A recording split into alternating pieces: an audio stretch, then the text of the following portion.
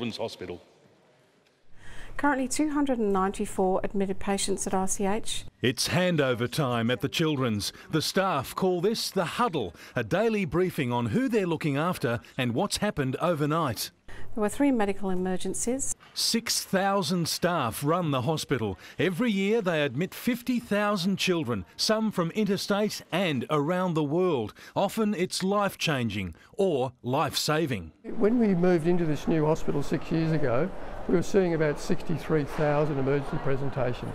We're now seeing nearly 90,000. Gracie Henderson is one of them. The young athlete was racing for the finish line at her school sports when her knee made a sickening pop and she ended up in emergency. And everyone's laughing at me. And then I'm hopping and then I finally make it over and then I hope I was first, but I don't think I was. The best medical care in emergency is just the beginning.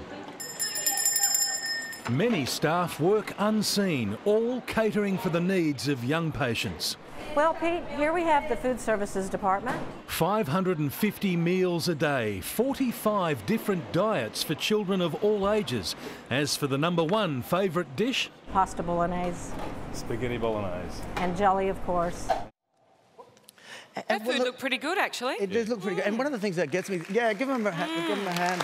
They do a wonderful job. Yeah, and a lot of the staff, they do it with a smile on their face, and it's a happy place to go to work. It's not necessarily a morbid place just because it's a hospital. And, you know, I know the cliche that gets thrown around is laughter is the best medicine, but I think, you know, you guys will, you know, attain to that. And